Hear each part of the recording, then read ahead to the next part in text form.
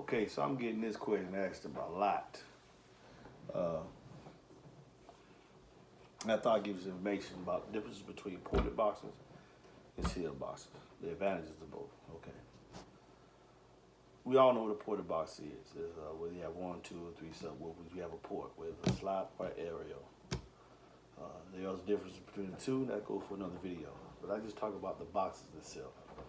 A ported box versus a sealed box. It's a misconception that people say sealed boxes don't get low.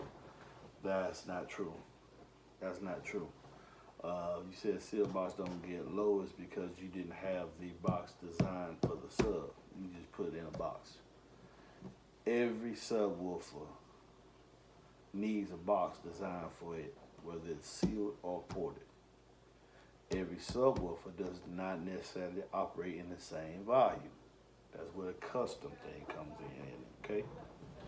Now, a sealed does not necessarily outperform a ported, neither does a ported necessarily outperform a sealed. They have their own uses based on the application. The application is what you're using it for.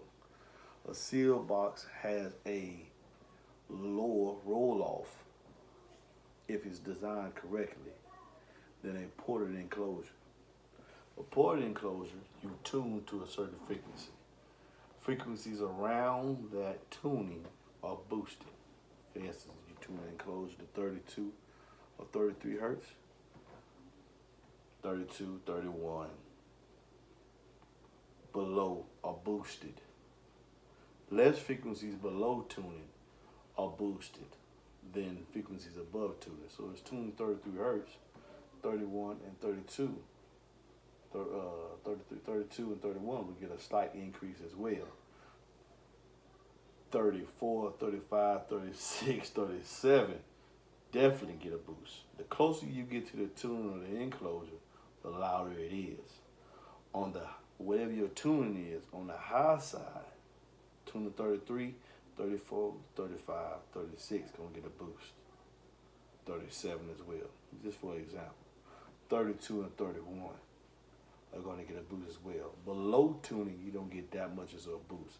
As you start to go below tuning, your boost starts to diminish, either at first by 6 dB, and then 12, and then 24, because then the woofer starts to act like it's in a free air environment. There's no back pressure at all. The back pressure is what gives you your boost, the Helmholtz resonator. A ported box can be louder than a sealed box on the same power, because not only do you get the bass from the front of the cone, you also get the bass from the back of the cone using a Helmholtz resonator. That is a technical term. Basically, it means that you're able to take the wave, that the bass wave is being generated when the cone moves backwards. You're getting to recycle that, and that's what the port does. Whether it's a slot or it's an aerial, you turn one subwoofer into two, or if you have two in the ported box, it turns into three. Because the port, contrary to popular belief, does not shoot out air. The port is actually resonating in time with what's happening in the front, so that you get the bass from the back wave and the front wave. In a sealed enclosure, you only get bass from the front wave. Does that make sense? All your bass is coming from what? The front of the cone. And the deepness of the bass is coming from if the suspension, the enclosure is helping, the sealed enclosure is helping the cone generate the frequencies you're trying to hear. And the wave that's created when it moves backwards is stayed inside the sealed box. So let's look at some of the pros and cons of it.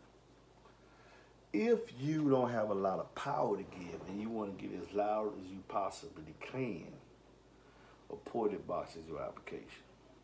And most people like the effect of a ported box. You get boosted results. Yes, there's a steep roll-off below tuning, which can be the roll-off can be delayed even further if someone knows your resonant frequency of your vehicle and understands transfer function.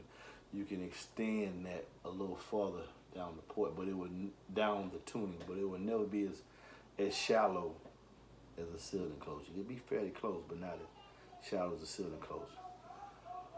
Okay. Hey, baby. Pardon me, y'all. Tracy. Saya. Okay, maybe y'all can hear it. I hope this don't, they volume don't get transferred to the video. I'm informal with this thing, okay? So, with that being said, now a sealed enclosure has to be designed correctly for that roll-off to be shallow, for that base to be deep. You can get louder with a ported enclosure because it's more efficient. You get the back and the front wave. On a seal, you just get the front. But the seal can take way more power than a ported because you have the suspension of the enclosure to enable the subwoofer to handle a lot of power. And that's when X-Max comes into play with a sealed enclosure. Not so much with a ported. X-Max really comes into play then because the more that cone can move, the lower the frequency you can generate in the proper enclosure. So, hey baby, can you help me tone down just a little bit? Because I'm making the video. Yeah, I can hear him way up here. Okay, so those are the trade-offs. If you have a lot of power to give, and you want to get loud as possible, and you can pretty much know when your roll-off is, and you're gonna play music below that frequency, get you a ported enclosure. But let's say you don't have a lot of power to give, you want to get as loud as you possibly can, then a ported enclosure is probably the way you go. Me personally, I like ported over sealed. Most people do. But I wanted to clear up that misconception about ported and sealed, saying one is necessarily better than the other. That's not true.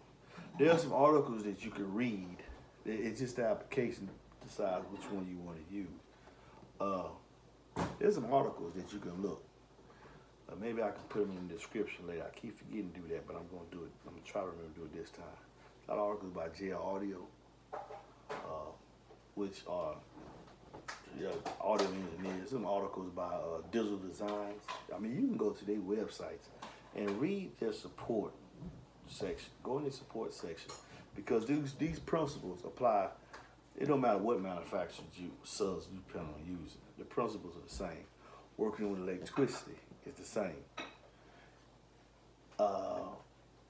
The power in, power out, box dimensions, port area tuning, all that stuff's the same. Read as much as you possibly can. Not yet, baby. Read as much as you possibly can from those two sites. Robert Fosgate, J Audio, they got Digital Designs. They got a lot of information that you can read and you can gain the information, the understanding that some of y'all feel I have. Years ago, I was MECP certified. I'm 47 years old, so years ago, I was MECP certified. But electricity has not changed from 1990 to now. The principles of that.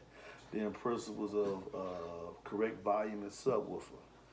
The principles of tuning the enclosure. 1728, still a cubic foot. knowing how to do those things. That has not changed. There's really no trick to getting loud or getting efficient with your system. It's just knowing the principles and applying them. There are no shortcuts. But those are the differences between sealed and ported enclosures. Okay, then you got, you know what, I think I'm gonna let that be a whole nother, I think that'll be a whole other video when we keep talking about into the ported enclosures. Now we're gonna talk about the different orders of ported enclosures because then you have the 6th order, the quasi 8, the series tune, the 4th order, and all those are ported enclosures. All those use a Helmholtz resonator effect in a different way, and all of them enable you to use the wave that's generated in the back of the cone to your benefit. Okay, so that's enough. We'll talk about that. Stay tuned to my channel. Please like and subscribe. I'm getting this from all the other people I see on YouTube. Do that. Please like and subscribe. Hit the like button below. Share the others if you like the information I presented. Because everybody can, different people take information in different ways. Oh, yeah, like that comment my wife just told me to. If you have a video that you want me to talk about, or something that you want me to talk about, would you please would you please comment in the section below, and then I'll write it down. My wife will write it down, and I'll talk about it later. Because maybe the way I'm explaining things to people is easier for me to understand than others. Everybody can understand. I mean, we go to high school and you learn things different from different teachers. Maybe the way I'm presenting it is a way you can grasp it. Yeah. So like, share, and subscribe. I'm going to holler at you.